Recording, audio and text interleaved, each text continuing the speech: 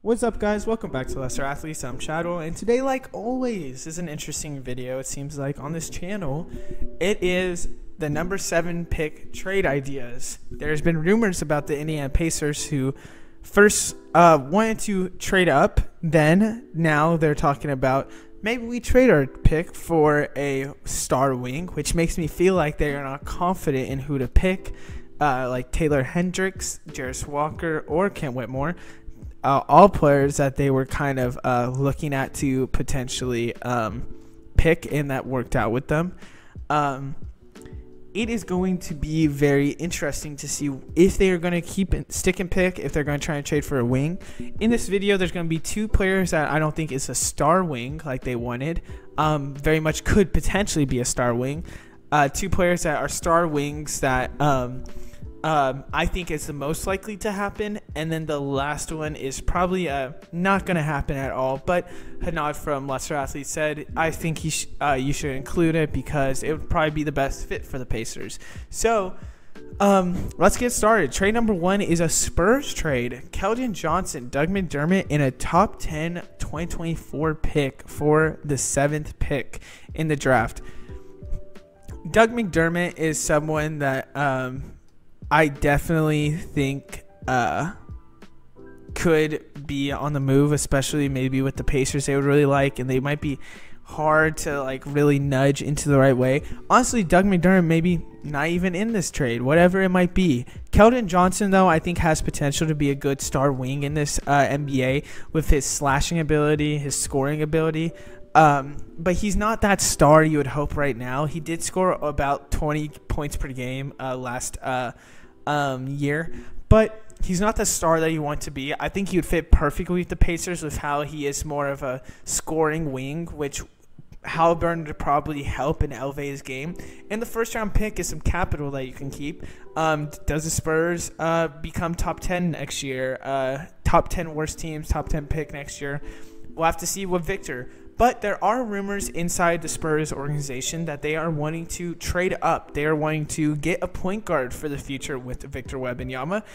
And at number 7, I think is the perfect spot to be, because who's the teams after you? Wizards and Jazz, who are going to be teams to be looking at for point guard position.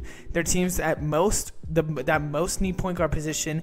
Maybe Magic take a point guard at 6. I'd be shocked, other than maybe taking a wing. But they're teams that could trade up, and you could potentially snag Anthony Black, Cason Wallace, someone perfect that could fit. I think Anthony Black size situation would be probably the most perfect fit for the Spurs. Someone that is one of the best passers in here, doesn't really need to shoot the ball. He's one of the best pick and roll players when it comes to passes.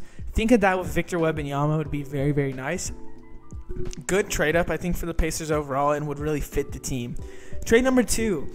Now, this trade is a trade that honestly could happen. Maybe Warriors don't give as much. Maybe the Warriors give a little more. I don't really know. How do you feel about Jonathan Kuminga? Jonathan Kuminga, though, is probably somebody that could potentially be a star. He's only like 20 years old. He is almost like a rookie already. He's old as some rookies, too, in this draft. Athletic and scored amazing when it came to the playoffs 2 seasons ago. Last season, there was some inner things that didn't really make him get minutes in the playoffs.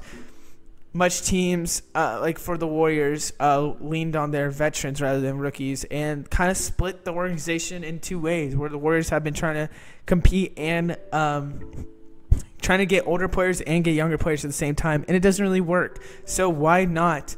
And the Warriors want to trade up. I should say this. Warriors want to trade up. They talked about trading Kuminga to come up. Well, Kuminga could probably fit well with the Pacers. Gary Payton is also somebody that I think would fit maybe as a 2-guard defensively, and you get more draft capital if you're the Pacers. Warriors, you're getting the 7th pick. You want to trade up. You want to trade Kuminga to maybe trade up. Clearly, they have their eye on someone. I think probably Jarace Walker out of everyone, because of how he's kind of like a Draymond with better shooting, and he's very much that Swiss Army knife guy that works very, very well for the Warriors. That maybe it's a Taylor Hendricks, defensively very good, 3-point shots very good. It's kind of that Warriors 3-and-D player that would fit well. maybe it's someone else. But at 7, you could really see maybe a Kuminga trade some first-round picks, maybe some younger players. Maybe this is Jonathan Kuminga and Moses Moody for the 7th pick. That's like trading your 7th and 14th in 2021, I want to say. 2021, yes. Crazy to say that, but it would be just like that. So is it worth it for the Warriors? If they want to trade up, they would. If I'm the Pacers, I take this deal if I were them. We'll have to see. But on to the stars of this trade. And we're going to start off with a Kyle Kuzma trade. Someone that, with the Wizards potentially doing a rebuild, I think them trying to trade for some assets would be nice. Kyle Kuzma looks like he is going to decline his player option.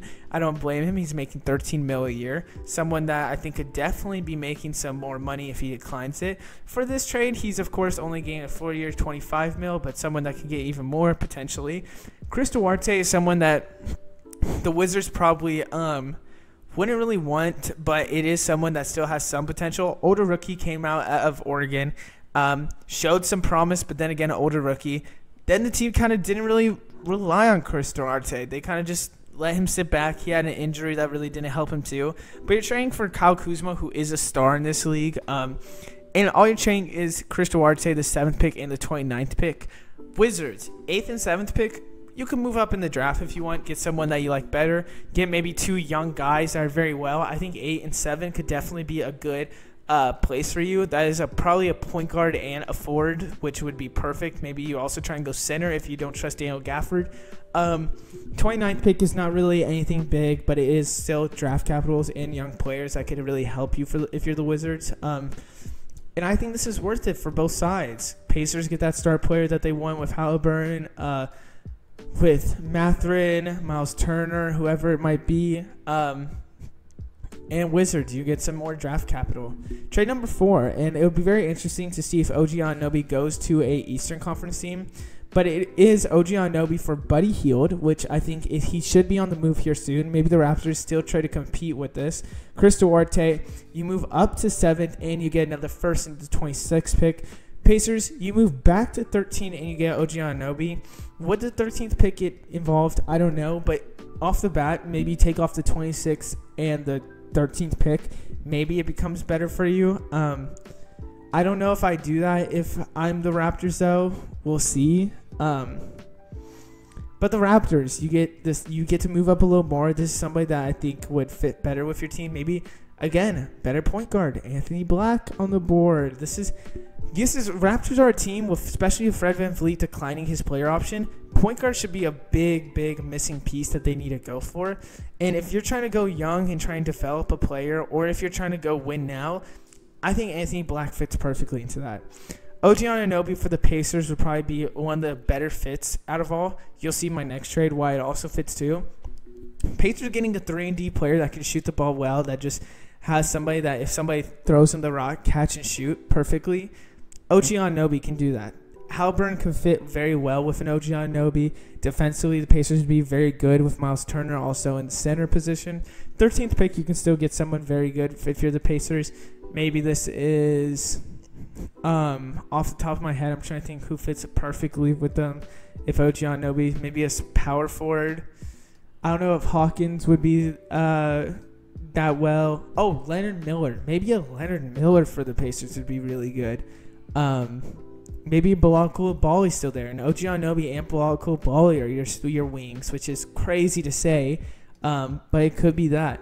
It'll be very interesting to see if we see an OG Anunoby trade get out. If we see a trade for the draft night, I think by close to draft night, there's going to be some crazy trades that just happen, but we'll have to see. Trade number 5, and this is the trade that I don't think is going to happen, but we'll have to see. Mikal Bridges. Someone that got offered 4 first-round picks for him at the trade deadline, they declined. Well, now you're getting a lot more, but I think it's worth it for you, especially if you're the Pacers.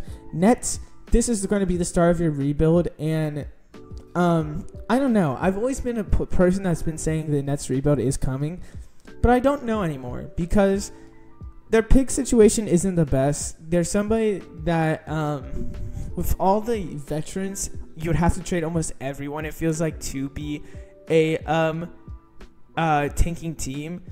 Andrew Nembhard, Chris Duarte, the 7th pick, the 29th pick, 2025 first.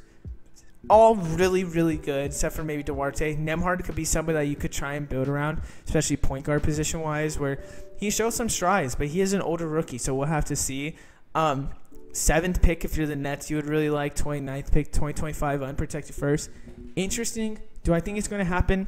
I don't think so. Mikal Bridges is definitely somebody I think the Nets are going to try to build around, where he might not be the first star for them in a couple years. Maybe he's the second star, but he still is one of their stars they build around. But we'll see what the Pacers can do. Looking at this video, Jaylen Brown wasn't also an option, but I don't think a Jaylen Brown trade is going to happen.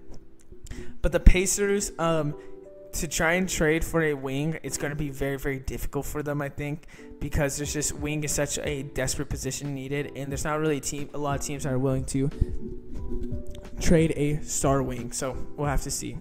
But other than that, I hope you enjoyed the video, and let me know in the comments what you think. I think some of these trades are very much a we'll have to see type deal, but it will be interesting to see what happens. Other than that, I hope you enjoyed the video, and I hope you have a good day. Goodbye.